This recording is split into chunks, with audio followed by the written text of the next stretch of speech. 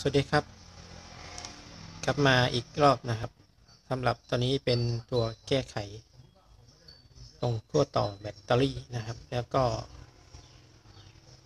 ขั้วต่อโซลาร์เซลล์ที่เอาขั้วต่อสายลำโพงนะครับมาทำปรากฏว่ามันไม่แน่นนะครับ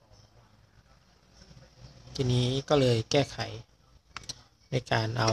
เทอร์มินอลมาใส่แทนนะครับ แล้วก็เวลาเราเอาไปชาร์จไฟบ้านนะครับแบบนี้นะครับเวลาเราถอดปลั๊กเราจะไม่รู้ว่าเครื่องทำงานหรือเปล่าไฟจะมี LED ตรงนี้แสดงว่าสถานะการทำงานของตู้ไฟฉุกเฉินนะครับให้เราปิดไว้นะครับจะได้ไม่สูญเสียพลังงานโดยสิ้นเชิงนะครับตัวนี้ก็ถือว่าสมบูรณ์ไป 99.9% นะครับ